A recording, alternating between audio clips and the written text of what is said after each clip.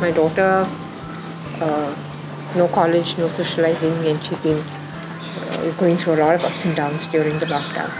And she said, "Can I foster a puppy?" This is how it started. And we gave her this puppy on her birthday. She arrived on her birthday, and I find my daughter a lot more calm and relaxed now. And whenever she feels very disturbed, she comes in, carries her and walks around with her, keeps her in the room for a while.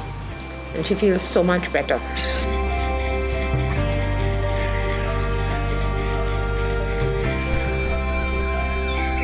When the lockdown was open partially, people were rushing and coming to take puppies.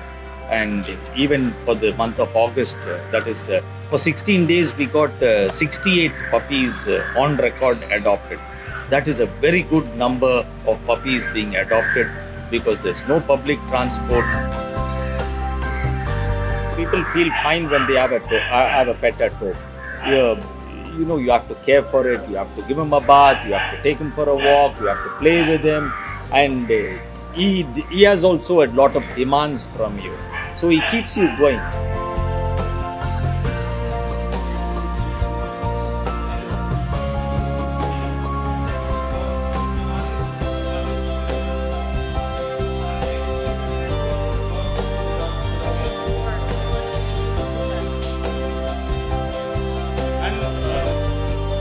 And with COVID, this is actually also providing them a lot of comfort.